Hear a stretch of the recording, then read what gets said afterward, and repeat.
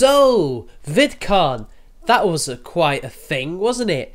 That was a lot more eventful than I ever thought it was possibly going to be. But, as my boy Heisenberg said, he did predict one of the things. Now, yeah, I know, I'm late to the whole story, but please, bear with me. I have a job, and I work weekends, so I can't quite get to the things I want to talk about as quickly as I used to. So, without further ado, let's just talk about the whole thing with Sargon and Anita, shall we? Let's just give you guys the basic rundown and we'll see some of the footage. There's also a nice little joke in there by Dr. Random Can that I want to show you guys because it's really funny. Sargon and the people he was hanging out with, which included the Honey Badgers, which includes Dr. Random Can, the Vernaculus, Mundane Matt, which I'm using his testimony because he was there, and loads of others like my friend Crazy Hair, who's done a guest video for this channel. They were all there, although not in the same place. A lot of them were to the right, some were in the centre, Sargon somewhere else, and they decided beforehand that they would not, under any circumstances, interact with Anita or anybody else. They would sit there and quietly watch in a sort of quiet protest, like, we're here, we disagree, and there's nothing you can do to stop us from listening, essentially. And then at one point, Mundane Matt said that what happened was this, that he and Anita locked eyes, and she wasn't happy to see him and was immediately on her phone, and apparently some guy who was security came in and he was eyeing Sargon throughout the whole thing. And then she must have seen him at some point and then proceeded to verbally berate him, unprovoked, calling him garbage human, and I think she might have called him some other things, but that's all in the footage, so let's watch that. Well, I could be wrong, but I think there's someone in the front row that is a notorious harasser of mine that's filming this panel, so I think it's important to keep having this conversation. She thinks there's only one? Yeah, I agree with that. If you Google my name on YouTube, you get shitheads like this dude who are making these dumbass videos that just say the same shit over and over again. And like, I hate to give you attention because you're a garbage human. Whatever, dude. But it's, you know, like the fact that these dudes are making endless videos that just go after every feminist over and over and over again, I think is a part of the issue of why we have to have these conversations. We don't just get to be online.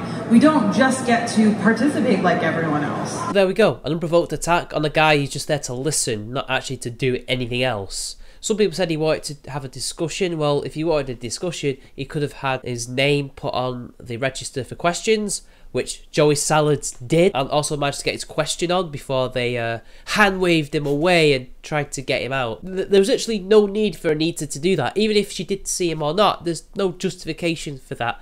It's nothing more than virtue signalling and trying to get her fans riled up. This is essentially what it was. This was, look, pointing at him and saying, this guy is an harasser, otherwise known as this guy is a wrong thinker, and this is the type of people we're against, and these are the type of people we have to deal with.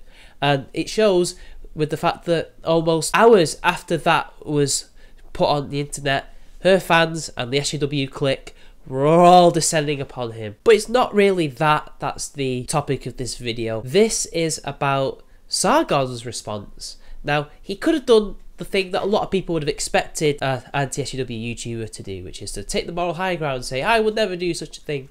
But what he did was something a lot smarter. He decided to report her to VidCon and called her out by using her own words, using their own rules against her. What she did, according to him, was that this was harassment against a person in the audience who did nothing wrong, and therefore she should not be allowed to do the next conference at VidCon because this is bullying behaviour. This talk was about those topics, or the talk after that is about those topics, and what she's basically done has made her essentially a bully and counterproductive to the work they're trying to do with said cyber harassment bullying panel that he wants her to not be a part of. And in fact, he quotes the VidCon code of conduct. Now, people were outraged about this because this is him essentially advocating deplatforming, which he doesn't usually do. And they were saying he was a hypocrite and that he wouldn't like it if they did it to him. But cannot people really realise that this is his point? That he's trying to see that can they be held to their own standards, to their own rules? Do their rules apply to them. Now, I don't know if Hank and John Green, who run VidCon, have actually responded to this yet, but let's just take a look at this. Is it hypocritical? Well, considering he's trying to make a point here, it's quite obvious what he's trying to do here. He's using her own words against her, their own rules, their own words. I find it hard to believe he's being hypocritical here, because these are the rules of the game, right, people? Now, quite rightfully, you don't have to play by the rules, but I think this was an opportunity that was worth taking. Let's see how she deals with this. Let's see how John and Hank Green and all the others deal with this bullshit. And of course, predictably, they called him out, saying, "Oh, we're supposed to be the special snowflakes who get offended at everything. You got offended by being called names, just words. Get over yourself. Stop deciding to become this censorious asshole who's trying to stop Anita from talking about something that essentially is about bullying, but she's a bully." That's kind of like Zoe Quinn talking about that and making a victim. Oh. Meanwhile, these very people would advocate and have advocated for the same thing, showing their lack of self-awareness. But did Anita break the rules? Did she break the rules of VidCon and of what she said in the past? So let's just take a look at the VidCon rules first, people. And this is the VidCon Code of Conduct, and this is what it says about harassment. Disorderly conduct includes, but isn't limited to, any behaviour that is illegal, unsafe, disruptive, discriminatory, or causes excessive discomfort to our attendees or guests. If someone doesn't want to talk to you, don't keep talking to them. If you do not have permission to touch someone, do not touch them. VidCon loves surprising and interesting unplanned activities, but sometimes things you think are cool might make other people extremely uncomfortable or be very dangerous. Pranks often make some great videos, but it makes us really sad when they're emotionally or physically hurtful, so don't do that. If we hear about anyone pranking in ways that are disruptive to the well-being of our guests or attendees, there's a pretty strong chance it will get the prankster kicked out. Also, please keep in mind that we are sharing a convention centre and hotels with others, and it is our duty to be friendly neighbours. Not everyone gets this thing we are all into.